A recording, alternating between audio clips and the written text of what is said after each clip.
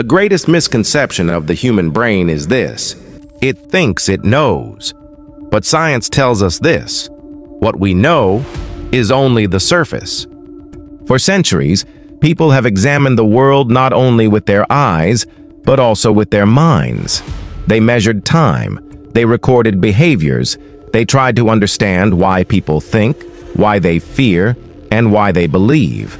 Many concepts that we call modern science today are actually a continuation of a very old question. How does the human mind work?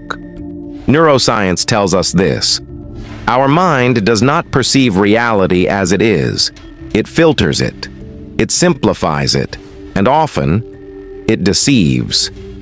Therefore, some people in the past realized this: to understand the truth, it is necessary to slow down, not speed. It is necessary to be silent, not noisy. But in the modern world, we do the exact opposite. We consume faster, we think less, and without realizing it, we surrender our minds to others.